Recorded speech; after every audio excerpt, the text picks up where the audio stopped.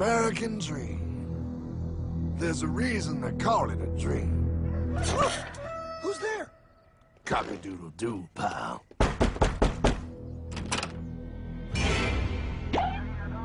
No, no, no, no, no! I don't have any more money!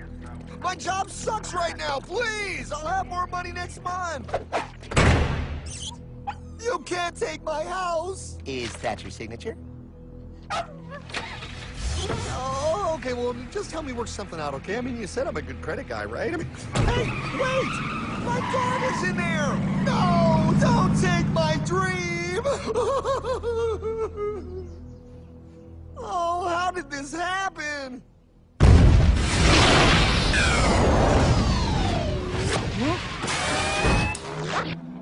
Hardman? Is that you? It's been a long time since the 4th grade.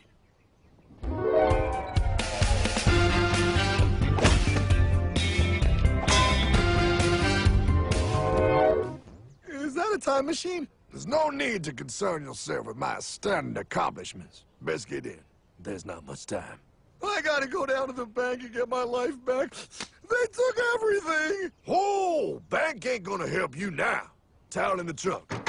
Extra set of balls. Put them on. You're gonna need them. You're gonna get my dream back? No, pal. You are. I'm here to show you how.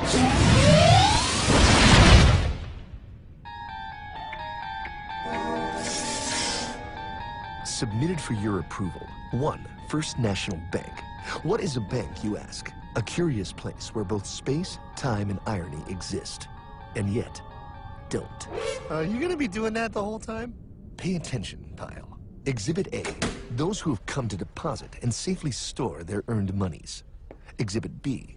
Those who need to borrow said money for purposes unknown. Hey! That's me!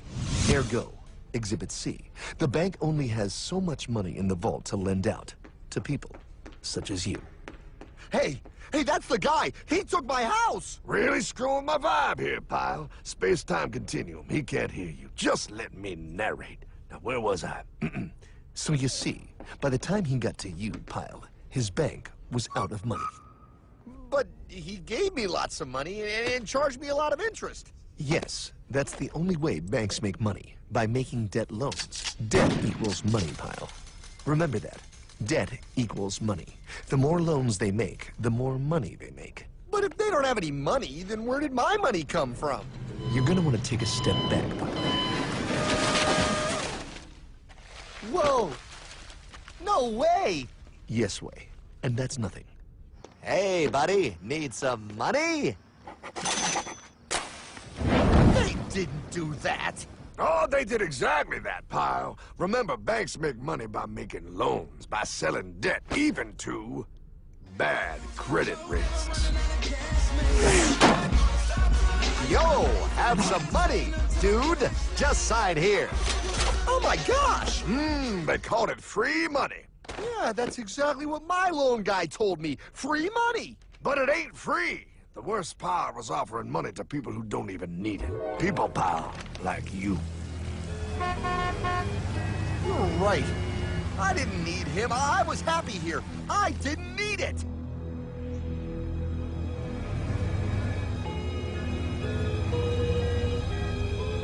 Why's he sad? He's making all that money. Shh. He's thinking. Now wait for it. Now wait for it. Bingo. See, the bankers loan to everyone in town, but to make more money, they have to loan even more. More? How much money do they need? More. Oh, what's that? Behold, a black horse riding.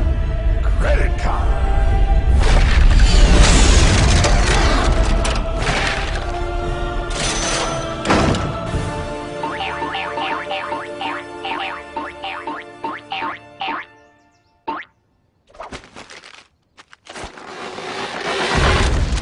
Wow, look. I mean, it's gonna be okay. Everything's gonna be okay. What now? Now, with pie with all this money, we might as well party.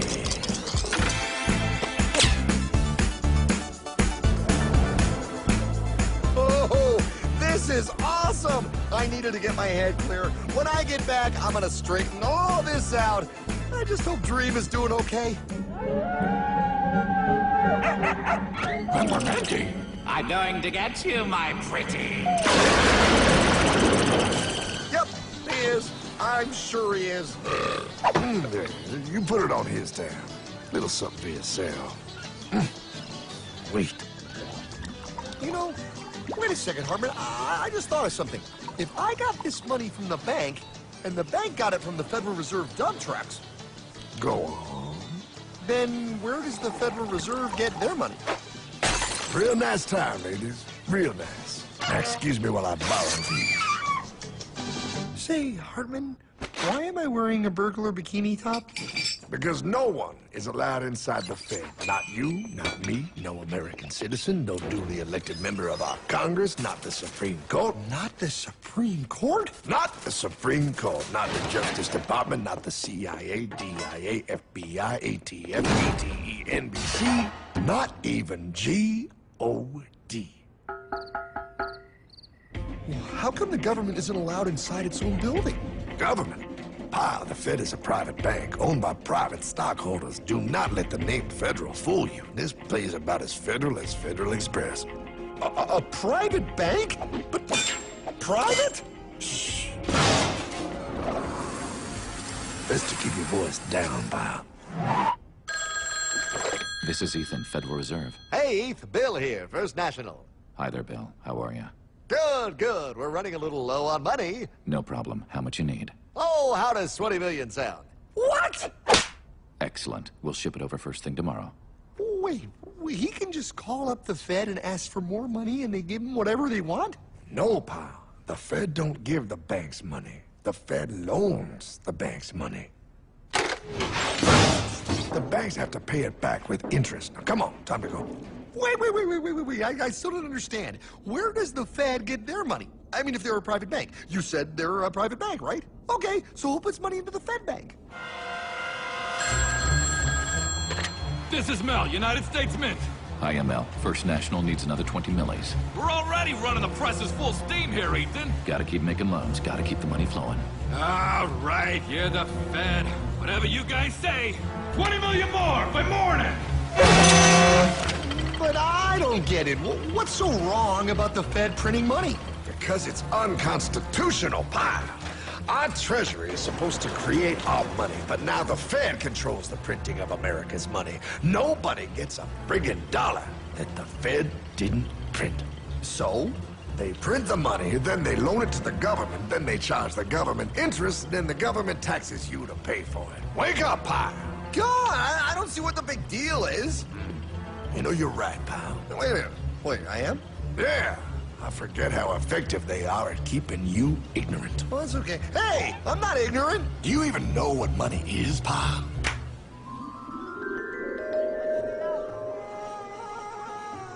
In the long, long ago, people bartered. They traded things they had for things they wanted. I'll trade you my raspberries for that there pot pie. I don't want your berries. Come on, pal. Sweet berries. They're not sweet. They're old, and I don't like berries. Give me that pot pie! No. As you can see, this bartering situation created some problems. Then one day, a goldsmith walked up and said, Now, everybody thinks gold is valuable, so why doesn't everybody trade gold for things they need?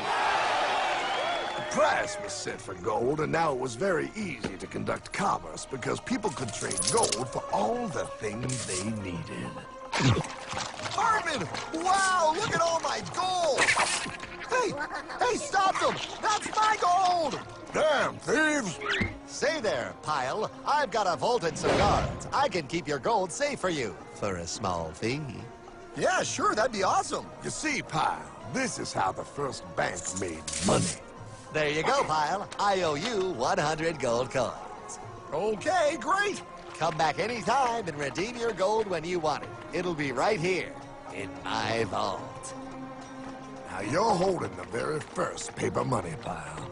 Wow, this is great. It all makes sense. Oh, that's right. It was good, and everybody started using IOUs because everybody knew the IOU was as good as gold.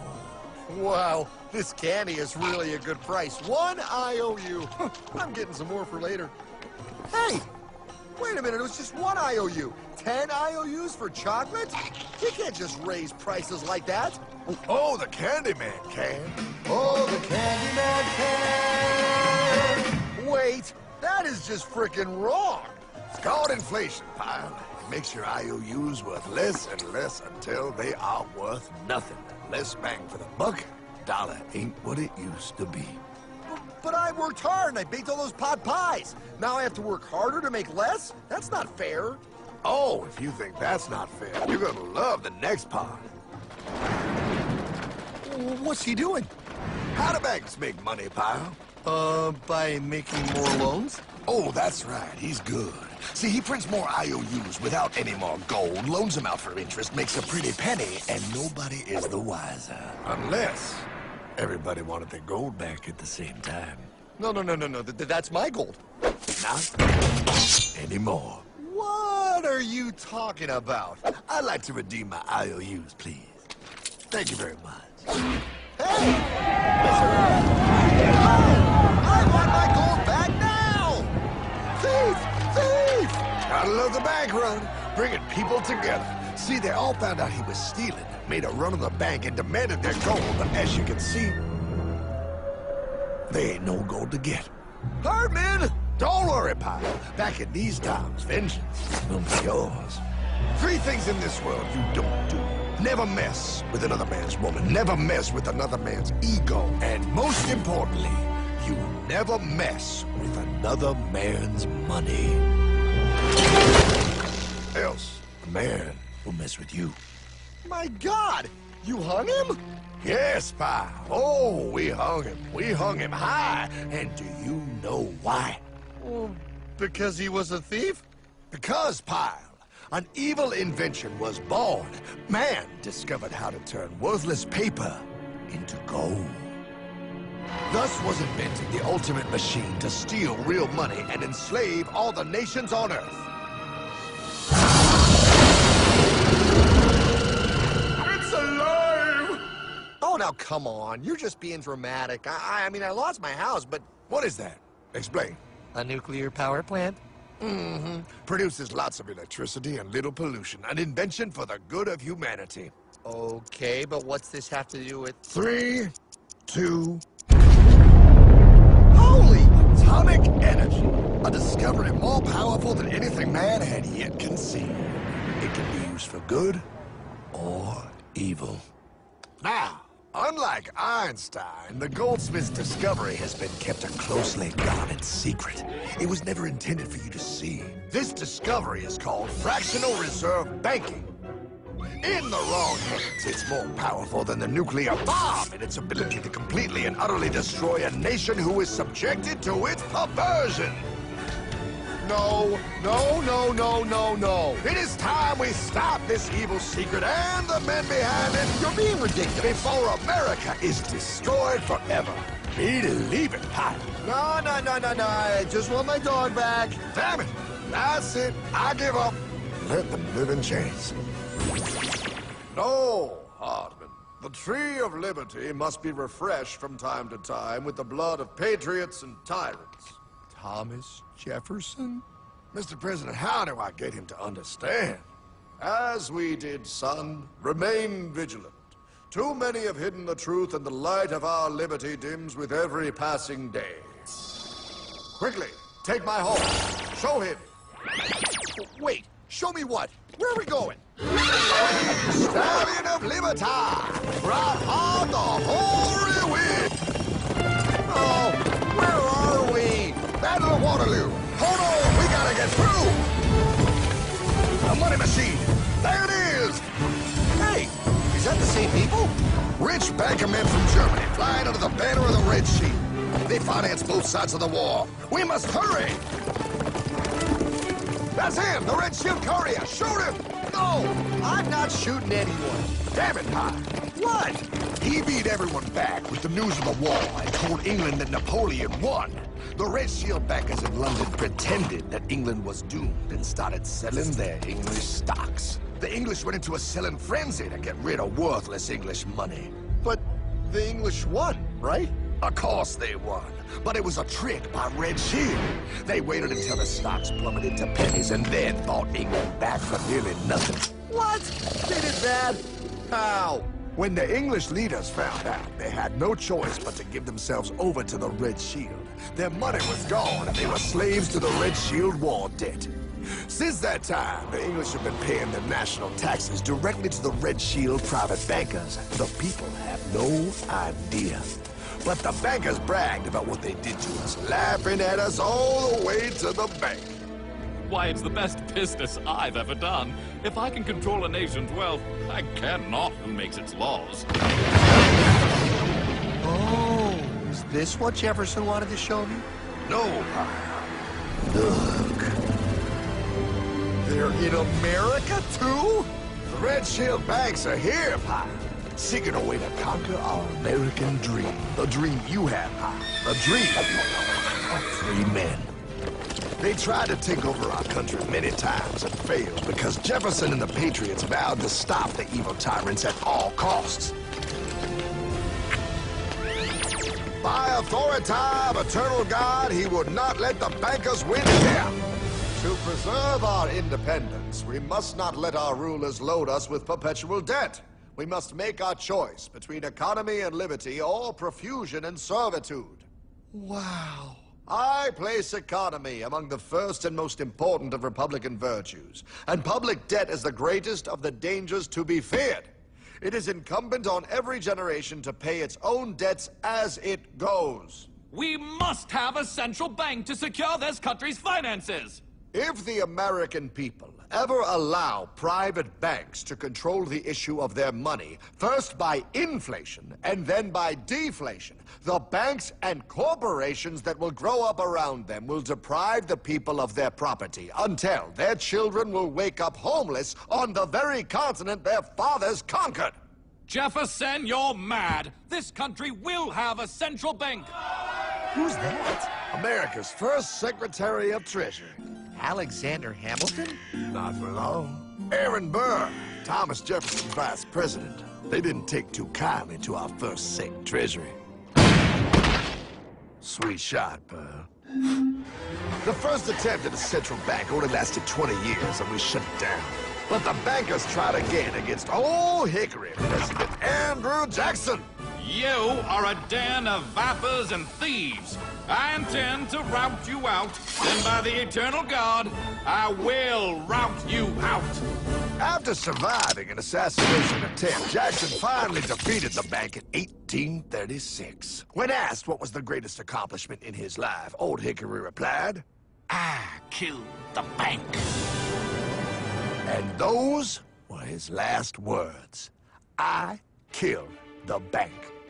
And with real money backed with real gold, our country experienced the greatest boom in any nation's history. Oh, it was beautiful, pal. But the bankers, greedy for more power and wealth, were concocting their most ambitious plan yet to once and for all take control of the finances of the United States. In 1910, a secret meeting was held at the J.P. Morgan estate on Jekyll Island off the coast of Georgia. This meeting was so secretive, so concealed from government and public knowledge that the 10 attendees used code names. I am clearly the richest man, so I should be the one to run the super-secret central bank. I own all the oil in America. I'm clearly richer than you will ever be, hula girl. I should run the super-secret central bank. You're nothing compared to me, lube job. I shall run the secret bank. Silence! Supreme Master Leader, I didn't know you were gonna be here. I'm not. Neither are you, dumbass. Oh, yeah, right. He's so smart. None of you shall run the bank. We have failed in the past because of openness. This time, the key to success is secrecy. The people must believe that they run the bank. Yes, brilliant! A sneak attack. What's the plan? We first create panic, then we show them the solution. With our man in office and well-planned timing, we will have our central bank. And so the people think it is theirs. We shall christen it Federal. The Federal Reserve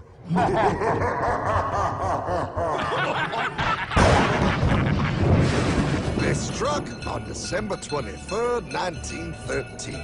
When most of our Congress were at home eating fruitcake, these bastards, I mean bankers, presented their treasonous act to their newly elected accomplice, Woodrow Wilson, who had fortuitously already agreed to sign it before he was even elected. Wait, the IRS? I thought we always had the IRS. No, pal. They did this to us too. The Fed now has the exclusive power to print America's money. They loan this money to our banks and our government at interest, putting immediate debt on our own money, printing more and more, so each dollar they print becomes worth less than the one before.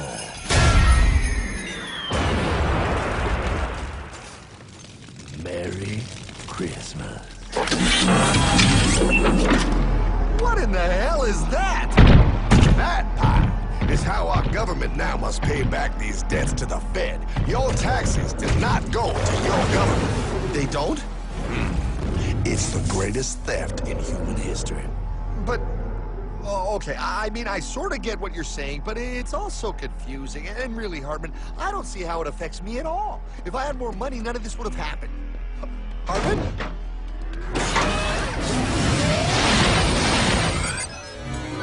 1955? Wow, what are we doing here? Oh, a little bit of shopping. Here, hold this. Gallon of gas, 23 cents. Postage stamp, 3 cents. Ounce of gold, $35. Hot baby, priceless.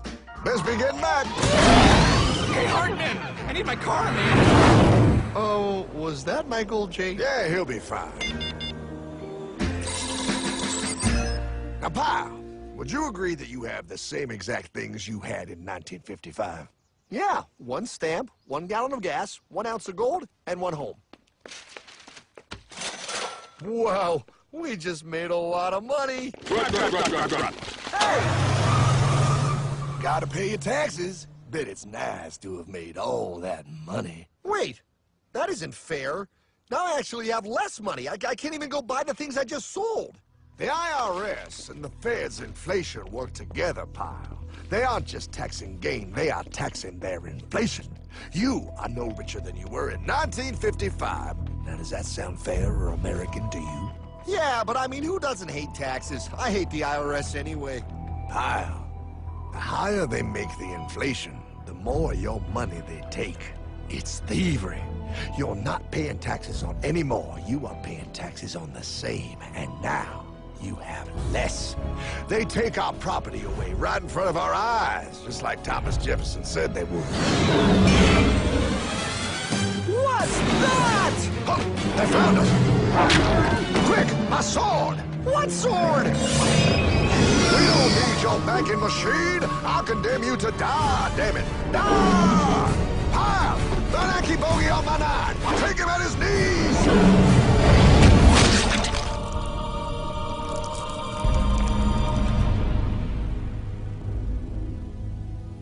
For we are opposed around the world by a monolithic and ruthless conspiracy that relies primarily on covert means for expanding its sphere of influence. What's happening? Where am I? I believe perhaps you understand now, pal, but you are afraid. JFK. Hartman, what does this have to do with my house and my dog? Oh, okay, that's enough. I want to go home now. This is the last president to stand up to the Fed. You must see. On June 4, 1963, President Kennedy signed Executive Order 11110. This executive order empowered the U.S. Treasury to issue real money without the Fed. It would have worked. Kennedy's plan to dismantle the Federal Reserve machine had begun. 6 months later, John F. Kennedy went to Dallas and never returned. No way. No way they could do that. The new president, Lyndon Johnson, threw out Kennedy's order. And since JFK, no president has dared confront the secret powers behind the Federal Reserve. They consolidate bigger and bigger banks, print more and more money, accountable to no one, decimating our nation's wealth for the benefit of a few. Why? Why do this? If they hurt us, it hurts the global bankers too. No, pal. They are protected. They are too big to fail. But I'm not. Those sons of bitches! Sons of bitches all.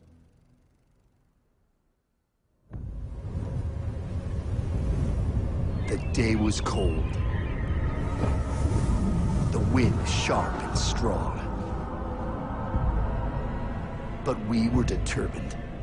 The bankers and their parasites had us vastly outnumbered, but their hubris made them weak. Not like us. Not like this band of immortals we have assembled. We have come to take back our... Hardman? Is that? My dog. Oh, Then the inevitable. The Money Kings could ignore us no longer. They sent an emissary, a cog in their machine of greed to bring about our submission. Hank Paulson. Hardman, this is blasphemy. We own the corners of the earth. It is futile to challenge us. Oh, I've seen that look before. That of a predator taking in the scent of its prey. Bold, fearless, the look of a free man. You have come far, Hardman. Farther than most. Be smart now. Join us. We will bring you money, power, everything you want. You can be one of us, if you will kneel.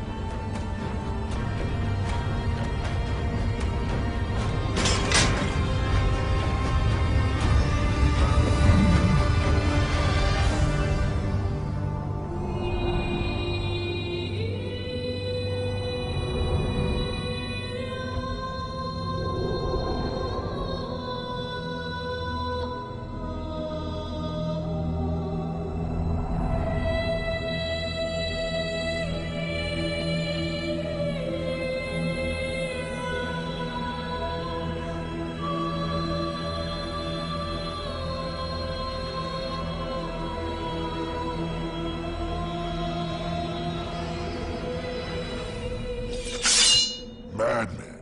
You're a madman. We're offering you everything. What do you think this is?